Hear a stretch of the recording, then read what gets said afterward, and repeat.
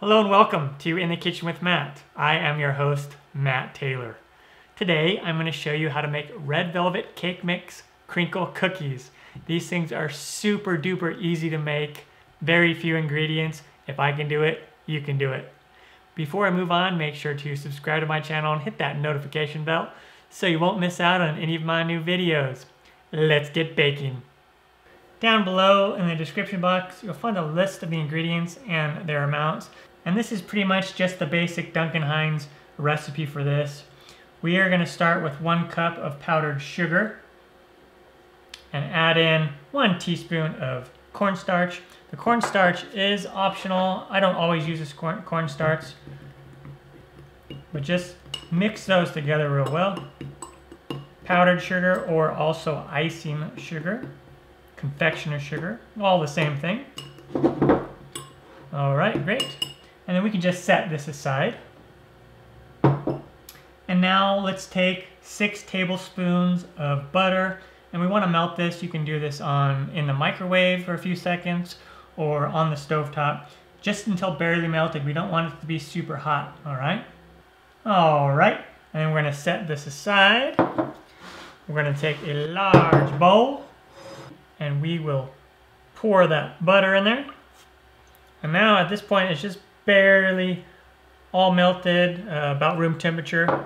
We don't want it to be hot because it'll cook the eggs. Now we want to put in 2 large eggs.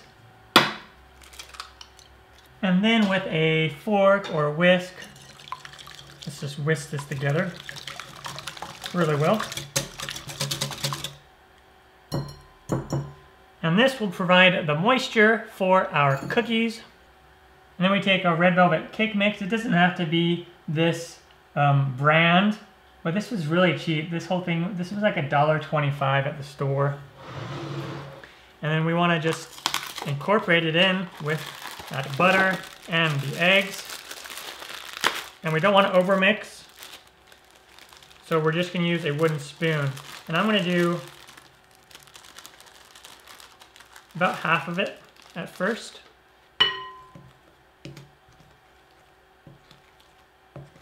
Look at that color.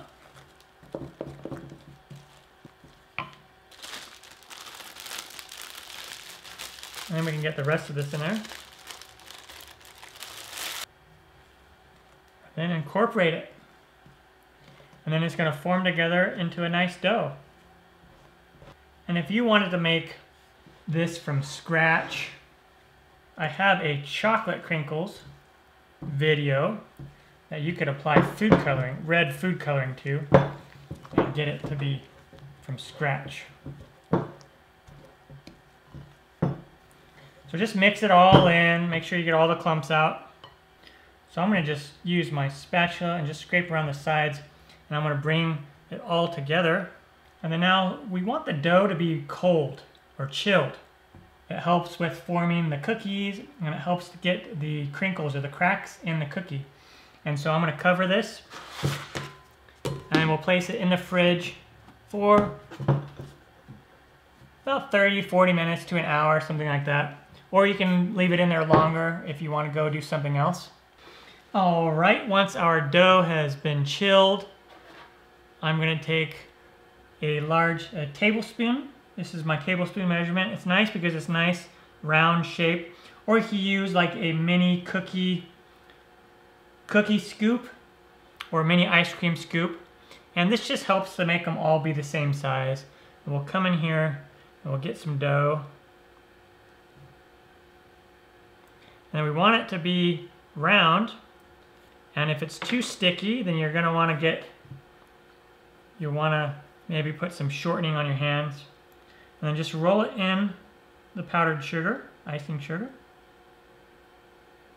and then place it on your cookie sheet. Now you don't have to line it with parchment paper or a silicone mat. I just always do. You can actually put these on an ungreased baking sheet and they'll work fine. And space them about 1.5 inches to 2 inches apart. In the meantime, let's preheat the oven to 375 Fahrenheit or 190 Celsius.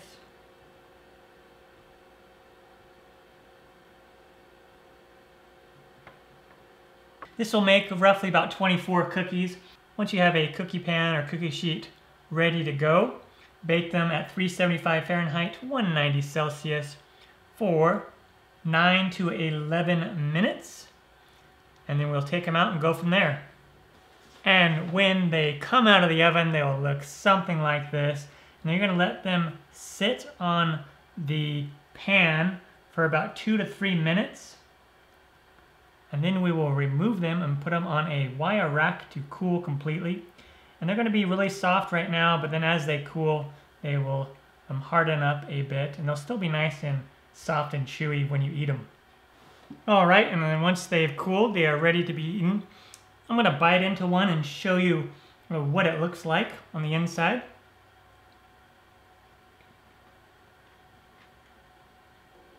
All right, the red velvet cake mix crinkle cookies are done. Turned out fantastic.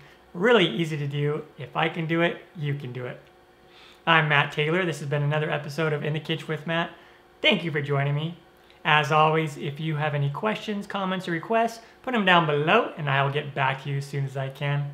Thumbs up, down the corner, push it. Don't forget to subscribe to my channel and check out my other videos. Take care. Time for me to dive into one of these. Oh yeah. Yeah.